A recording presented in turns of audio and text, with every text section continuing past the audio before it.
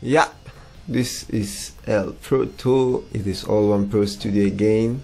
Today I want to show you something that maybe a lot of you know, but it's kind of tricky if you don't know it. So I'll just show you. And it's very simple. It's saving project. Maybe you have your project saved and you want to save a new one. Most times what people do, they come to this save as and they save it again, which is Shift Control S. Control S is to save it.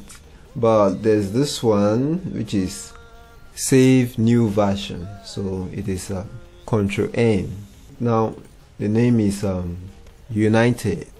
So let me go to save new version and you see what happens. Now we have a United 2.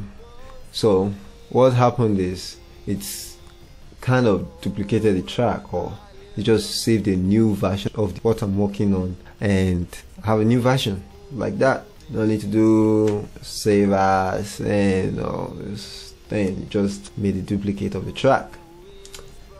And the great thing is, where I saved the track before, it kind of saves the track in that same place. So the same file that I saved the former track, that's where we have this track now, this new track, and everything is like, it's like a duplicate, but it's just everything the same, but it just saved it a new version.